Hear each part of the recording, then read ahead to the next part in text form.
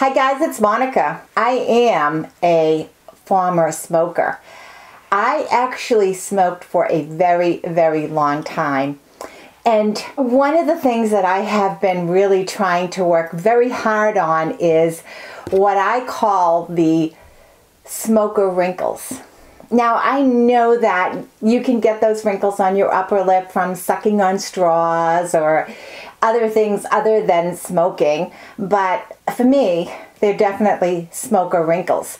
So I started smoking when I was 12 years old. I mean, can you imagine 12 years old? And I smoked for 34 years. So I started smoking. My Opa came over from Germany to visit us, and he actually spent almost 2 years with us. He had like an extended visa, and he was the most awesomest guy. He was so funny. But anyways, my Opa loved to smoke. And I used to, I don't know what made me, but I thought he looked really cool when the smoke came out of his nose and stuff like that. So when he wasn't looking, I would grab his little cigarette butts and I would smoke them. It took me a while to really get the hang of smoking, and it got to a point where my Opa sent me to the little corner store. We lived in a really small section of North Salem, and there was one little tiny store, and it was like had penny candy, that whole 9 yards, everything that you can imagine. Well, I went down to the corner store, and I bought my Opa a pack of cigarettes. Legitimately, he gave me the money. And then, after a while, I just said, well, I'm going to buy myself a pack of cigarettes. And I didn't know what kind to buy. But I lived in a town called Salem.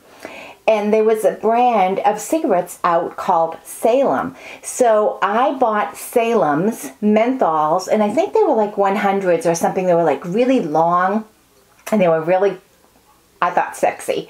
And I would walk up and down the street smoking those cigarettes, thinking I was some hot stuff, I'll tell you. I thought it was really cool. Anyways, I know that's not what this video is all about, but little did I know, and if someone had told me at that age that if I kept puffing those things, not only could I likely, maybe, potentially kill myself, get lung cancer, or kill someone else with secondhand smoke, but I could also get those awful wrinkles on your upper lip. Now, you may not see them, but I do. I have like that 10 times magnifying mirror, and I look at that. I can see that I have 3 lines, and then I have one big line on one side, and I hate it.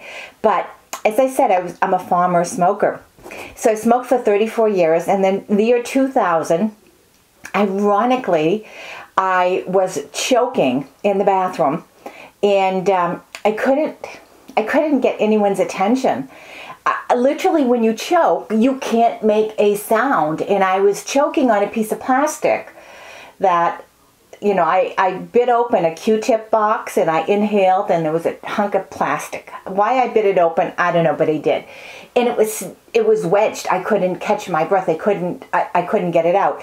So I'm like trying to make noise or whatever, and I can hear, surreal as it was, all the household noises going on around me, but nobody could see that I was in distress. And I scared myself to death. I just couldn't believe it. Finally, I somehow got it dislodged, and I got my equilibrium back, and I went into the other rooms, and, you know, I could see my husband, I could see my kids, and I thought, wow, here I was feeling like I was going to die, and life just went on. They were oblivious to my distress.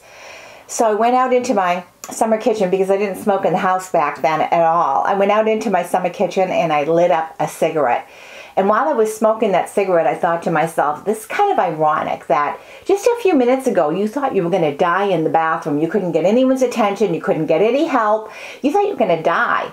And here you are sitting out here puffing a cigarette. And that was really the last time I smoked. That was the year 2000. And so I've been cigarette free for 17 years. But I have been watching those smoker wrinkles on my lips, and I'll tell you, you know, maybe I'm a sucker for a gimmick. I'm willing to try anything to help alleviate those smokers' wrinkles. And one of the things that I bought, and many of you may, if you watched my video, I got this, I think, the 2nd week in June or 3rd week in June. I had bought the SkinClinical Reverse Anti-Aging Light Therapy. I don't often remember to tell you folks, but most of the time that anytime I talk about products, I've actually bought it myself. I'm a small YouTuber, so I don't get all the cool freebies. I get some freebies, but I don't get all the cool freebies. But I thought this was so, I mean, I really did. I thought this was so promising. And the more, even today, the more I hear about light therapy and the more I research on it, I realize there is some benefit to it. But I bought this, and this is not cheap. And so it was not given to me. I spent my money on it. And Jay was like, when I bought it, he thought it was like off my marbles. He says, really, you spent that kind of money on that device? And I would sit there every night, 3 minutes on each section. And you know what? When you have a number of problem areas in your face, 3 minutes on each section takes a long time. I mean, and then you'd have to rest your arm because, you know, after a while, it's pretty tiring to do this. But I was pretty diligent with it. And so now it's a little over 3 months of use on this. And I keep looking in that 10 times magnifying mirror and I keep saying, Monika, did you waste your money? Are you seeing anything? Now, realistically speaking, I do know that things like this, and even things like my derma rolling, these things are going to take a while to really notice. However, I did expect to see a little bit of more than I did on this. I think probably the derma roller is going to give me better results quicker than the SkinClinical Reverse Anti-Aging. So I guess the key question is, would I buy this again? And my answer to you, quite frankly, is no. I wouldn't buy it again. I am going to keep using it, and I am going to keep using it, and I'm going to focus in on those trouble areas. I have so many of them, but like, all right, what do I really want to focus in? My smoker's lines bother me a lot. Maybe you can't see them, like I said, because I see them in that 10 magnifying glass. Maybe you can't see them, but I can. So I'm going to continue to use this in those areas because I have been using it in that area. And I'm also going to continue to use it on my 11s. And I'm going to go into my deep, whatever they're called, my deep lines. But I'm not going to use it all over my face like I was before because, quite frankly, 40 minutes a night, I really don't have that time. So I think there's some merit behind this, and I don't want to come out and say I wasted my money because I think it might be too soon for me to say I wasted my money.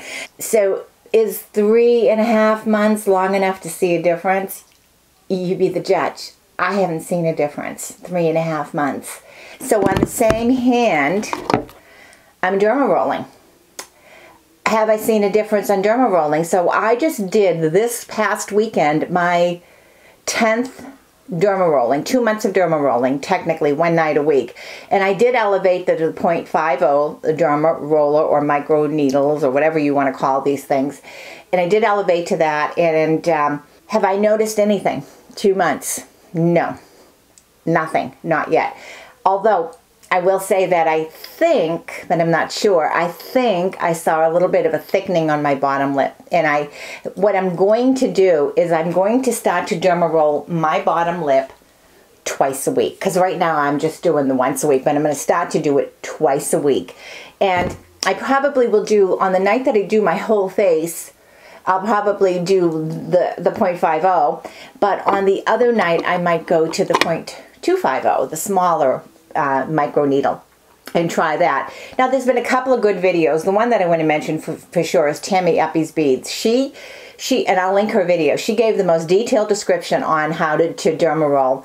And I pretty well derma roll in that same pattern. And the other one that I just watched recently was Mr. Kong's mom, and I will also link hers because she talks a lot about sanitization and making sure that you are super clean when you're derma rolling. And that has been probably the biggest concern that I have. Not that I'm dirty, but that didn't sound good.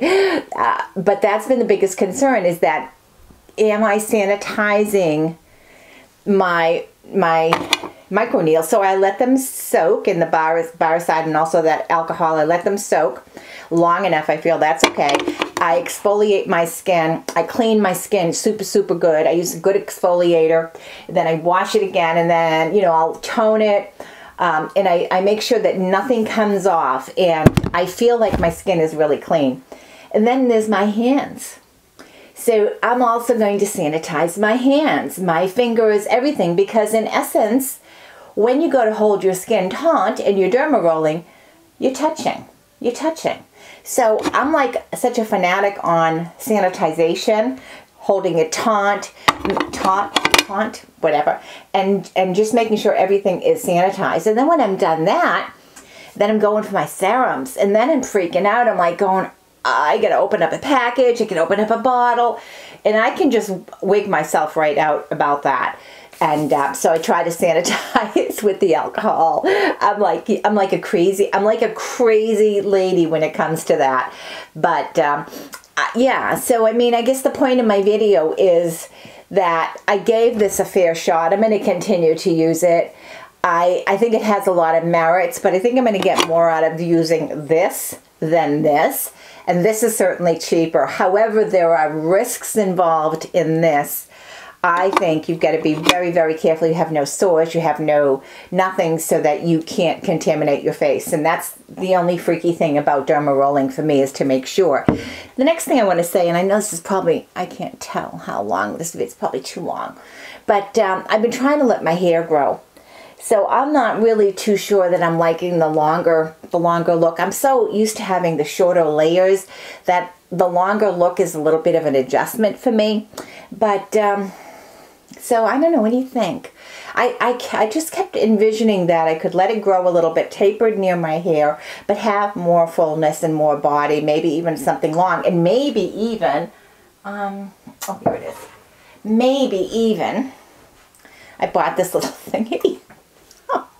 I bought this. I haven't used it yet. I bought this at Sally's, actually. And so I was kind of like thinking I could put my hair up in a bun and put this little blobber on there, but so far I haven't used it.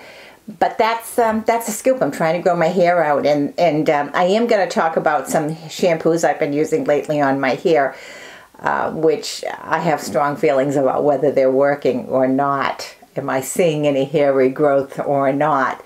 But that'll be an upcoming video. So that's it for today. Sorry to be so long. Hopefully you hung in there into the end, and please thumbs up the video, leave me a comment. And if you're new to my channel, please subscribe. I truly appreciate it. Bye, guys.